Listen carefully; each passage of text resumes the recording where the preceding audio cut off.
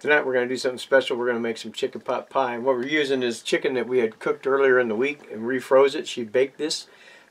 So we took the skins off, took them off the bones, basically thighs and legs. And so what I have here is 2 russet potatoes that are cut up already and 1 white sweet onion. And I'm going to dump that in this kettle. And the thing is with this is you only want to bring your water up just past it. We're going to cook this for just a bit, and then we're going to take this chicken broth, and you can buy any brand, it doesn't matter. Take the chicken broth and dump this in here, and then put the green beans in for just for a couple minutes before I do the peas and carrots. And then the chicken will go in, and just stay with us for a little while. We'll take you through it, and it's going to be delicious. We'll see you in a bit.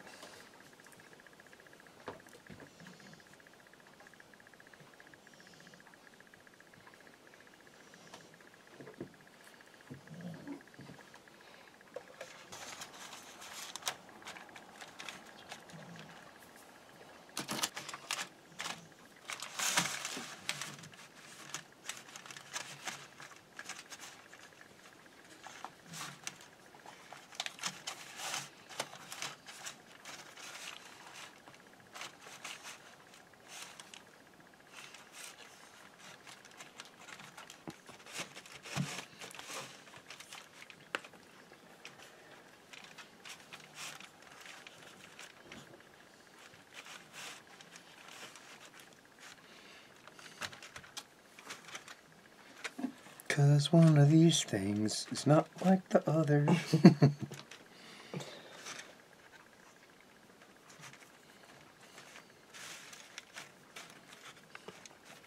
Yeah, it's pretty good right there. And this pan I sprayed with spray oil. People can use whatever they want. I use the spray olive oil.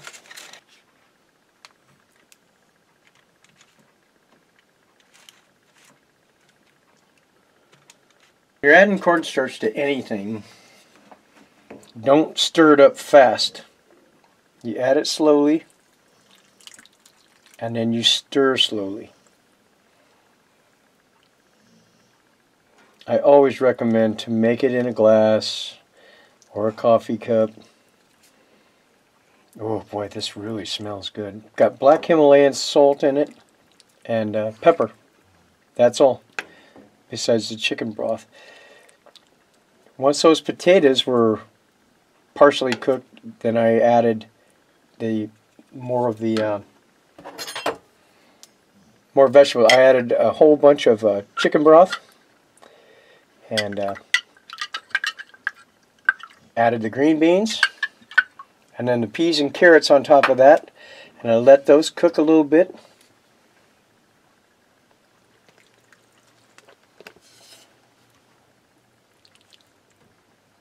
And then at the end, once everything was just right, we add the chicken. It was 3 thighs and I think 4 legs. Or it was the other way. It was one or the other. Plenty of meat in there though. And me, I'm a big fan of the vegetable.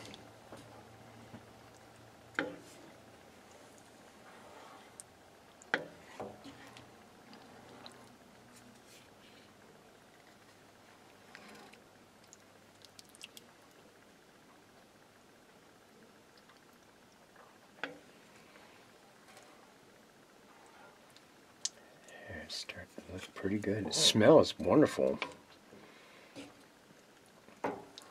The broth is really the best. Now, most of the time, like when Mrs. Barbecue makes this, she literally boils the chicken, and you know we use the broth and all that. But she's also done it with a roasted chicken, which is also very good. So depends on what kind of flavor you want. It's going to be good. It's going to be done on a grill.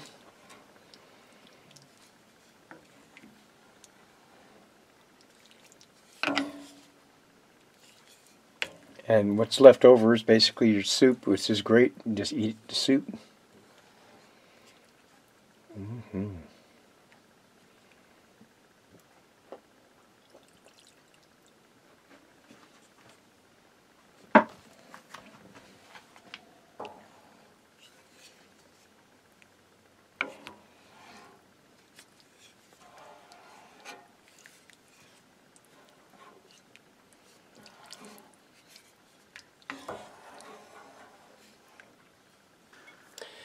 So what I'm going to do is I'm going to just put a couple, just slice it, you see. My wife is the one who's, this is my first time ever, and we're actually doing this on the grill. So just like this. Start in the middle. Right here? Yeah. And about that, like that? Yeah. And then do some like in here, and here, okay. and here. And this is folded in half to do that.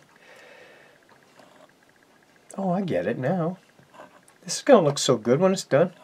I want that grilled flavor. Don't be too aggressive with your cuts. Okay. Should be good. It's just kind of a venting. Yeah, okay. And I'm just going to move this out of the way real quick. Everything here is clean, okay? Now, let me get this pot of goodies. Look at that. Oh, gosh. We're going to spoon this in. Oh, yeah, that looks good. That looks real good. This has black Himalayan pepper in it. Or black Himalayan salt. I'm sorry, rock salt. Oh, God, that smells really good. And just black pepper. And then I did add just a little bit of sea salt. She's the one that knows how to cook with sea salt. So it's a little bit of a different... I usually tend to overdo it, so I really didn't put that much. I just wanted to flavor it up a little bit. And I love the dark meat of the chicken. You know, anytime you buy these, like from a store or something like that, they always, it's all about the white meat. And I like, personally, in my family, my wife does like the breast, but she also likes legs. So, as far as white meat goes, I'm a wing guy. I just love chicken wings. So I think one more scoop ought to make this look awesome. Because the rest of this, it's going to be frozen. And we can even actually have a bowl of it as soup. Think that's enough, honey, or just maybe a little bit more? Keep going. Okay. See how I'm, like I say, it doesn't matter how many years you've been cooking. You can still learn great things. My friend Daniela, today we visit each other online. She lives in the UK, and she turned me on to which I'm going to do very soon, a cauliflower pizza. So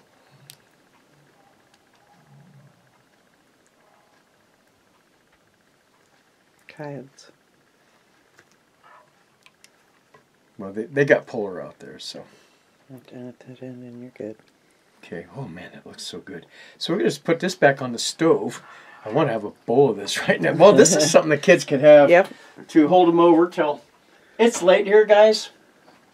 But we just, sometimes on the weekends, we just want to relax. Mrs. Barbecue is taking the whole weekend off as far as sitting down, relaxing, watching whatever she wants to watch. And she's helping me out here, of course. But yeah, I love it when she gets a chance to just relax. So it makes for a better companion, too. So just saying. Okay, let's do the best we can here. Oh, that's actually going to be okay. I'm pretty sure that we're going to make this work. Okay.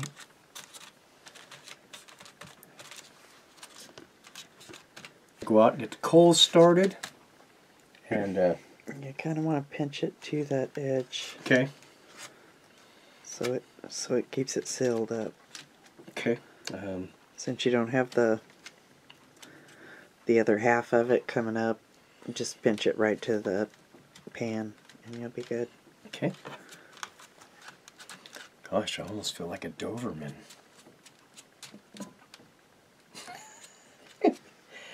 I'm here all week, folks. Push and squeeze. Push and squeeze. Okay. Push, squeeze. Push and squeeze. Push. Oh, I like that. Looks cool. Yeah. Mine look better than yours. How about that? Oh, my belly's just a-growling. That's one of my favorite meals is chicken soup.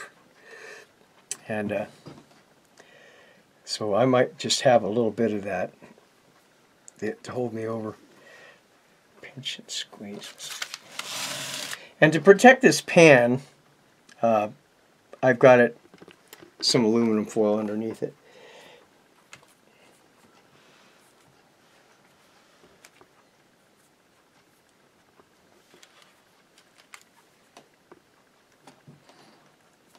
gosh.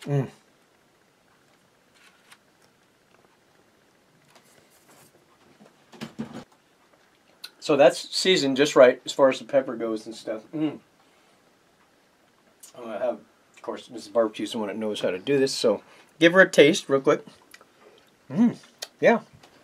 Yeah, that's gonna cook nice, and then have that grilled flavor on that crust. So, all right. Gonna be very nice. Oh my gosh.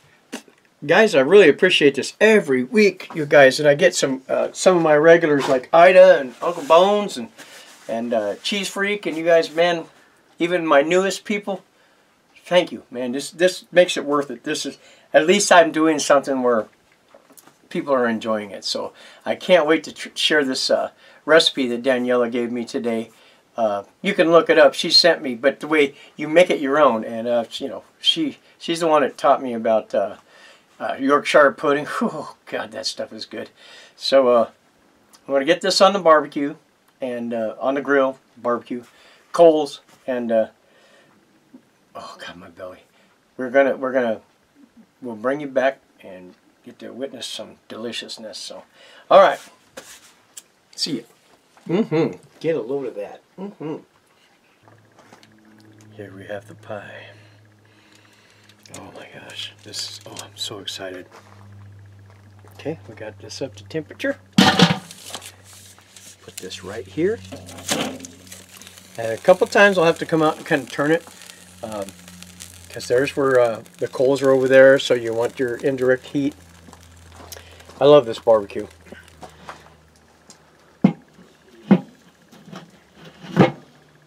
And we're going to come back in a little while. I don't need to bring you out here for me to bring it in the house. This is going to go for probably 40 minutes or so. And I did put a few mesquite coals in here just to give that crust a little tease, since there's chicken in there and everything. So I'm hoping to get a nice brown coating on the top. So, ooh. This pot pie is done, and look at it. Straight off the grill. Oh my gosh. I'm just going to kind of do some cutting here. And, oh my gosh, it's beautiful. So let's do this. Oh yeah. Oh heck yeah.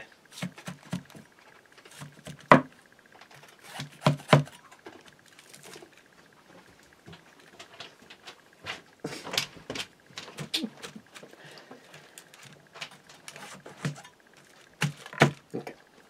Do this one.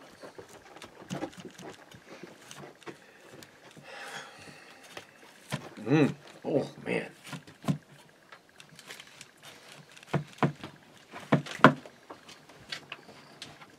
I think that would be just fine leaving that like this. So we're just going to go.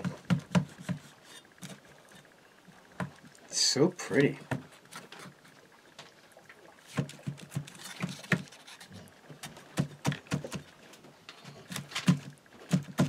We'll go. We want good portions. Oh gosh, smells so good. Stop. God. Let's just take one right out of the... It's hot. Okay, here we go. And look at that. Whew. Oh my gosh, look at that. We'll go ahead and make sure that we got... Okay, so we did get the bottom crust. Throw a little bit of this extra on here. Oh gosh. Oh. Try a little piece of this crust here. Alright, I'm going to get a fork.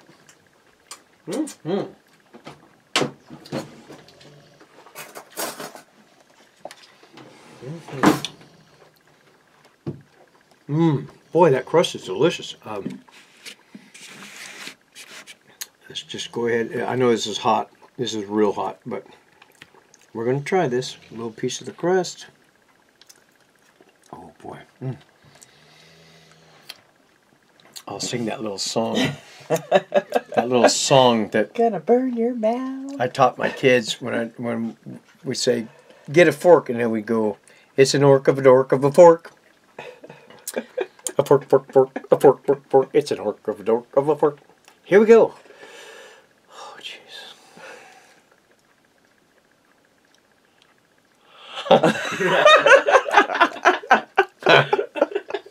Blooper reel. Let me get a little drink here real quick. Blow on that for Oh a my minute. gosh.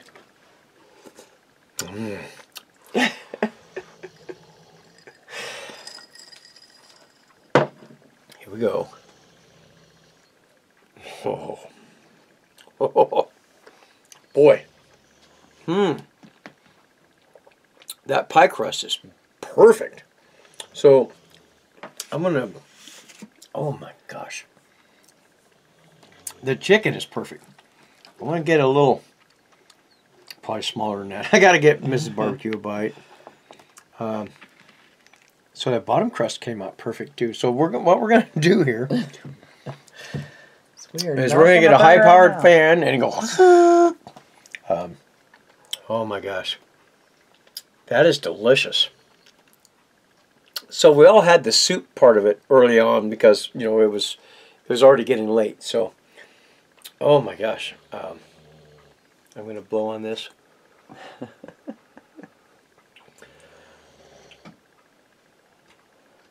It's like you're loving it.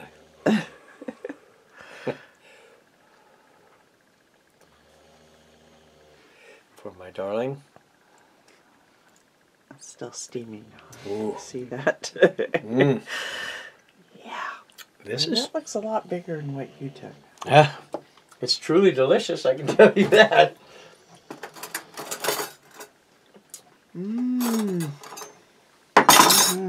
Isn't that good?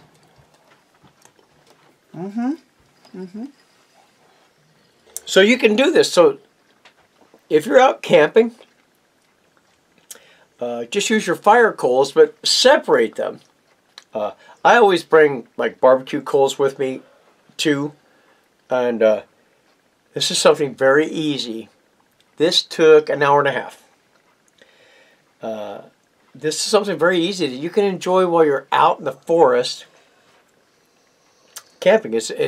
Just bring it all individually and put it together, and you can do this. I promise you, this is delicious. But I really need help on, I want to make a beef pot pie, but more than that, I want to make a deer pot pie. So if somebody out there can help me out with that, give me a recipe, and I'll do it, and I'll give you the credit for it too. And I'm going to do it on a barbecue. So this is amazing.